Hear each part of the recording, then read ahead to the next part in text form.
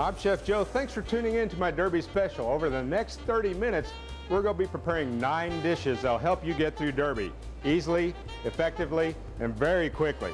While we move to the kitchen, we'll get busy with my brother-in-law, Lonnie Donahue, my wife, Kathleen, and my dear brother, John. My wife, Kathleen, and I have made it back to the kitchen, and we're going to give you 3 things that make it easy and nutritional for breakfast. I'm going to make a breakfast salad. Then we're going to do a breakfast sandwich. It's simple, very sophisticated. And then Kathleen, she's going to make a cinnamon coffee cake. What you're going to need to prepare this salad is we're going to have a mango, papaya, granola, bananas, your choice of berries. You're going to need some vanilla yogurt, an orange, lemon, and some salad greens. I wanted to give you an idea of what to look for when you're buying a mango or papaya or banana. Make sure it's got some brown spots on it. If you're looking for that, you know how bananas are ripe when they have that brown hue? Look for that. They're ripe then. We've got all of our fruit chopped up just the way we like it, and really all we need to do is make a dressing. I've got some raspberries here. I'm going to take a back of a spoon, just mash these up. Now that our raspberries are mashed, we need to get the juice in there. Anytime you juice a piece of fruit, you want to break those membranes up a little bit. Just roll it just like this. Then we'll cut it in half and give it a good squeeze. To our raspberry and juice mixture, we're going to take some yogurt and fold that right in. We'll just blend this together. Use a spoon or a wire whisk, it really doesn't matter. The most important part about cooking is you got to taste things as you go. What I'm looking for here is in our yogurt dressing is the nice mellow edge of the orange and the zesty edge of the lemon. Tastes great. Now we can prepare our salad. We're going to take our salad greens and really just dump everything in. And with our dressing, I was taught very differently. It's best to toss these things. Mix them up. Let's get everything seasoned with that yogurt. And the whole idea behind this salad is hopefully it gives you everything you need if breakfast is the only meal you eat that day. Now next, if this isn't enough, let's make a sandwich, an egg sandwich. You need some simple ingredients for this. You're going to need some spinach, bacon, cheese, you can use Parmesan, mozzarella, this is Jack, onions, eggs. This is brioche, but you could use Wonder Bread. It doesn't matter. Just have a nice piece of bread you can cut a circle out of. First in, we'll add the bacon. This is into a nice hot pan because we're going to saute this. And saute, again, you guys know by now, it means to jump. So you need a hot pan. Now, if you notice there's a ton of fat in there, let's get rid of some of that. And we'll take our onions and saute that right into our bacon. We've sauteed these onions for about 2 to 3 minutes. I want to leave some crunch in there so there's texture in our sandwich.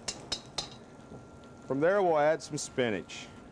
And once we get that in the pan, we're just going to melt it down. This is going to take maybe 60 seconds.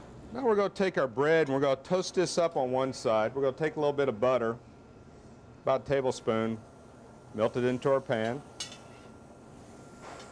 Just set our bread right on top of that stuff. We're going to toast one side, then we're going to add an egg to this. Once we get our eggs in our toast, we'll finish it in the oven. And for a medium yolk, it's going to take about 3 minutes. If you want a hard yolk, go the full 5. All right, all of our elements are together. Now we can assemble our sandwich. Finally, we'll take an egg. We'll set this right on top. Now that alone is a beautiful sandwich in my opinion. But we're going to take it a little further. You got some pico de gallo around the house? Who doesn't love fresh tomatoes? You could even add a little Bloody Mary mix to this. If you need that sweet edge to any perfect brunch, my wife's getting ready to prepare a cinnamon coffee cake. And this is one that sparks a memory in me. I've never forgot it the second I tasted it. Let's get with her and see how this works. Well, I chose cinnamon coffee cake. It's always been one of my favorite. It stays moist for about 3 days, and if you want to, you can even bake it a week in advance and freeze it, pull it out that morning. It starts with a streusel topping, butter, sugar, flour, cinnamon, and a pinch of salt. All right, Joe, first thing we start with is some sugar and flour. Then we add cinnamon, the butter, and just a pinch of salt. Then we're going to turn on the mixer and let it beat until it comes together like a streusel. Now that we're done with the streusel, we can make the cake. First, we have butter, sugar, salt, eggs, baking powder, flour, sour cream, milk, and vanilla. Make sure we have all the ingredients incorporated. We're going to pour this into a half-sheet pan that's been lined with parchment paper, greased and floured. Spread it out. Now we're going to add the streusel topping. You want to bake this at 350 degrees for about 30 minutes.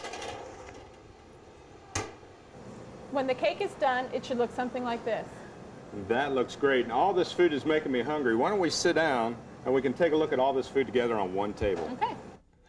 Over the last 5 minutes, we prepared 3 dishes. I think they'll get you through a great breakfast during Derby. We made a breakfast salad with bananas, granola, and berries.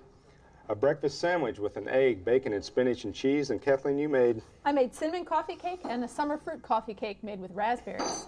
Now, if this isn't enough to get you through the whole day, my brother-in-law Lonnie Donahue and myself, we're going back to the kitchen now, and we're going to make crazy things like a Derby pie smoothie. Don't go anywhere. We'll be right back. Welcome back, and I'm joined with my brother-in-law. We're lucky enough to have this man, Lonnie Donahue, and we're going to do the bar segment of this. You got to have fun food around.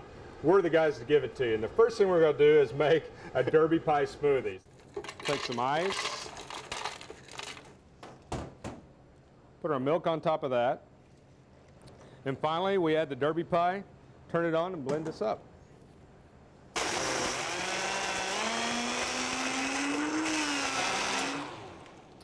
Now that we have this pureed, we'll go ahead and serve it. And since we have something to drink now, we're going to go ahead and head over to the range with Lonnie and get ready to cook.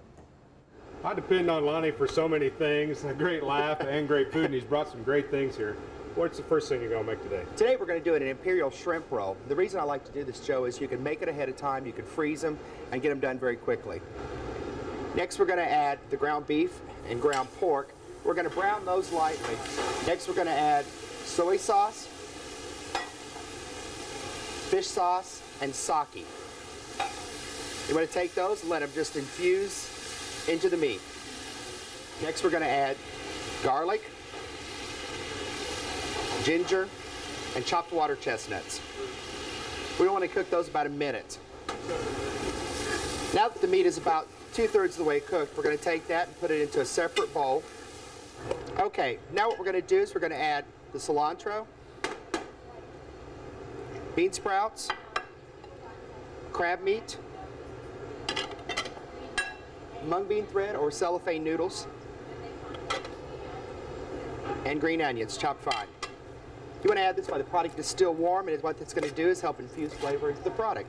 After the ingredients are all mixed, we're going to take our lumpia rolls and we're going to cut them about 1/3 at both ends and just remove the triangles. Separate your egg roll skins. What you want to do at this point is now fold 1/3 down and seal it with a little bit of your whipped egg. Next we're going to take and put one shrimp that's been peeled and deveined, green headless 2125. Set that right dead center with the tail sticking out. Then we're going to take and put some of our mixture, about a 1/2 tablespoon. You can make them a little bit larger if you want to. Goes right in the middle, right on top of the tail. Next we're going to take and fold the end segment up, bring it up towards half to the product, seal it with egg mixture, and then we're going to seal off the product. Make sure that you get it tight around the tail area, because if not, the fat will get in it and it will blow.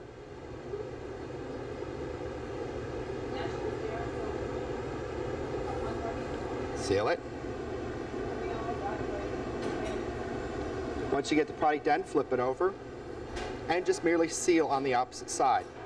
The nice thing about the imperial shrimp rolls is you can take them, you can freeze them for up to 1 week, and then merely pull them out and fry them. Fry them at 350 degrees until golden brown. And that'll be enough for me, Lonnie. And after these, what am I going to eat? Next we're going to be doing some scallops with avocado and corn salsa. So we got plenty of food coming up. All right, let's get busy here. Lonnie, I haven't tried this yet, but from the looks of the ingredients, I really like what I see. How are we going to put this together? Well, first we're going to go ahead and make our corn and avocado salsa, Joe. We've got our avocado chopped up, medium dice. We're going to add our white corn and yellow corn. Next, we're going to add the red onion, red pepper, cilantro, chopped jalapeno, garlic, oregano, cumin, and hot pepper flakes. Mix the ingredients together, and then we want to add our olive oil and fresh squeezed lime juice. And this is best if it sets at least 1 hour, and it's even better on the 3rd day. Joe, whenever I was thinking of this dish, I thought it would be nice to have some scallops with it. Why don't I go ahead and get those cooked for you, and we'll put this together. Okay. Okay, in a hot skillet, all we need to do is sear these, and what we're going to look for is caramelization on these. There's something about that nutty brown character that's important. So we season these with salt and pepper. Just lay these in. Very hot pan.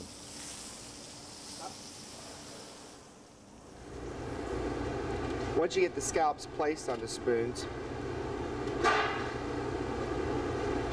we're going to top them with a little bit of the corn avocado salsa. Just a little bit on the top is all you need, because that heat from the jalapeno, we don't want to cover up the delicate flavor of the scallop.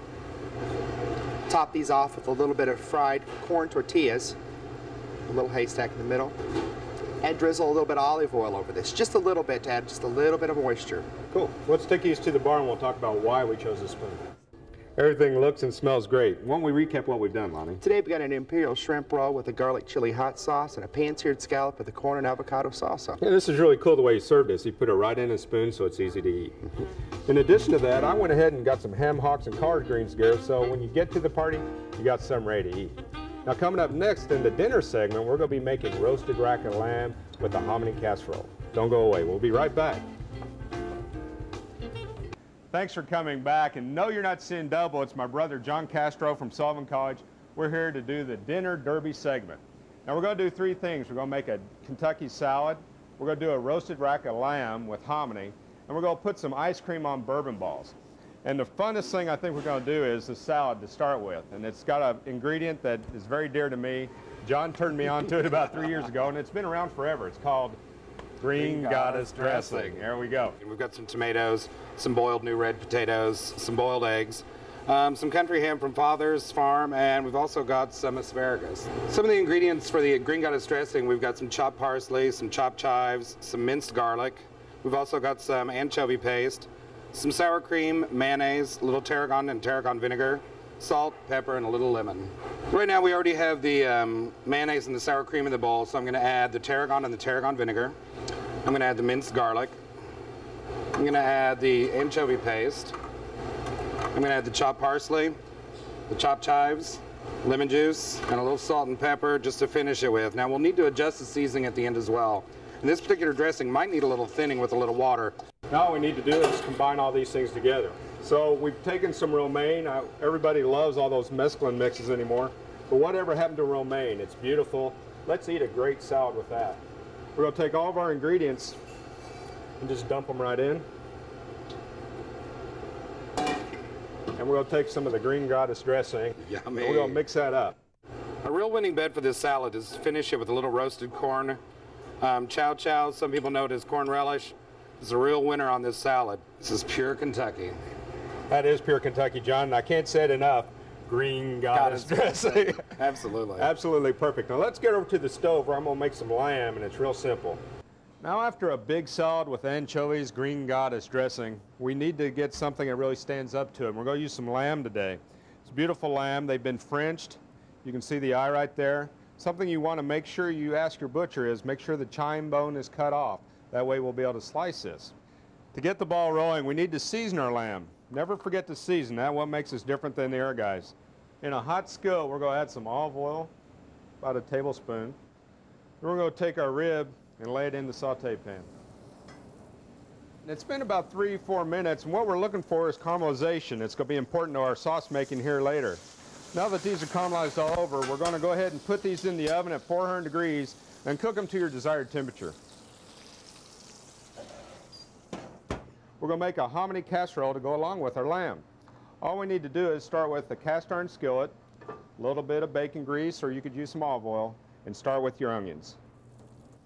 We're going to sweat these onions till they become transparent. Season them with the salt and pepper. Now we'll add our hominy. And then we're going to add our tomato sauce. We're going to let the tomato sauce come to a boil. Then we're going to make like a Provençal mix with breadcrumbs, cornbread, mint, and rosemary. To finish this, we've got the Parmesan cheese and the breadcrumbs together. So now we're going to add the herbs to it. We've got a little mint, a little rosemary, some garlic, and a little oil. Season with salt and pepper. And then we're just going to toss it all together. What we want to do now is just take this and really liberally sprinkle it all over the top. And make sure you coat it pretty well. If it's not even, you can always spread it out with a spoon. Now we're going to put this in the very hot oven where our lamb is coming out right now. And we're going to bake this until it gets golden brown. Now we're going to make our sauce. First we're going to take our lamb out of our pan, kind of let those bad boys rest. You can see we've rendered quite a bit of fat into our pan.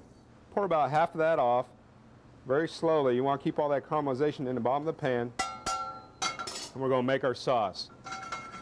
Now we're going to get our pan up to medium heat, and we're going to do a real quick sauce. It's called a la minute, very simple, in a minute. So we're going to take some shallots, go right into the pan. Once they pick up a nutty brown character like this, we're going to deglaze with some red wine. That's going to bring all that caramelization up off the bottom. Okay, we've reduced our red wine down to where it's just like a syrup. And at this point, we're going to add our chicken stock. Now we've reduced this till it's kind of sticky. At this point, we're going to take a little bit of butter and finish this sauce. Let's say 2 tablespoons. And then we'll put it right on top of our lamb. Okay, that's it. We've got our hominy casserole, we've got our beautiful lamb, and the sauce is ready. Now we can go ahead and look at dessert. We're going to make bourbon balls with vanilla ice cream with a little bit of bourbon and banana topping. The first thing we're going to use is some vanilla wafer crumbs. Could use old dry yellow cake as well. We need to add those to the bowl first. Next we're going to add the powdered sugar, a little powdered cocoa, some chopped pecans, a little Karo syrup just to get them moistened. All right, the next thing we're going to do is moisten this with a little bourbon. So we're going to take some of the bourbon, and this may vary a little bit, but you want to take it, add a little bit, really kind of work it in, almost like making a graham cracker crust. And now we just need to form these into balls. Now all you need is the ice cream. Put a nice quenelle of ice cream on top. Now stay tuned, because coming up, we're going into my house. We're all going to get around the table and we'll review everything we've done today. Stay tuned.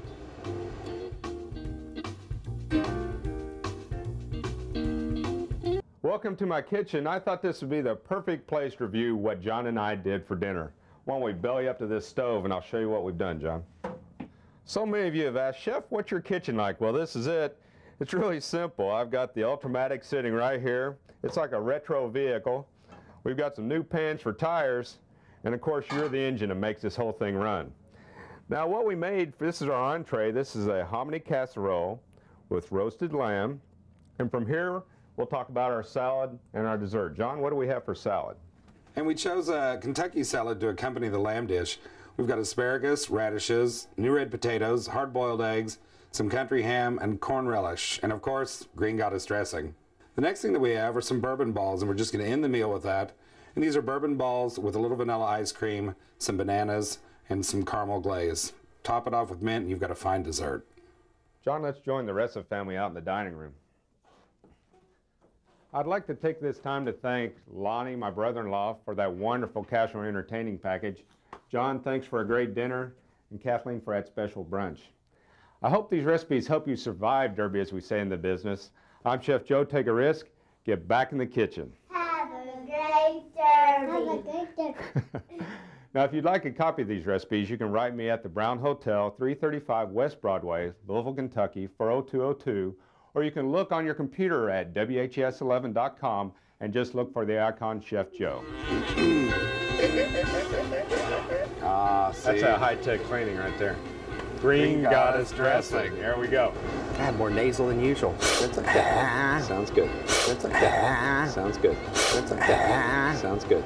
John, I don't know about you, but I love to say Green Goddess. Me too. So let's say it again. Green Goddess. All right. I'm going to sneeze now. That is pure Kentucky, John, and I can't say it enough. Green Goddess dressing. I was going to sneeze. Okay. I don't think the frame's wide enough to get your head in there. I was thinking that. Okay.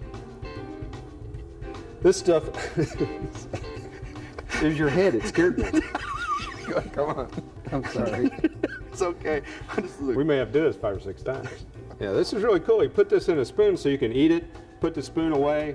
You're off. This is too long for us, isn't it? Let's recap what we've done, Lonnie. We got an imperial shrimp roll today with a garlic chili hot sauce and hand-seared scallop. Do that again. Yeah. Don't make me mad. That was the one.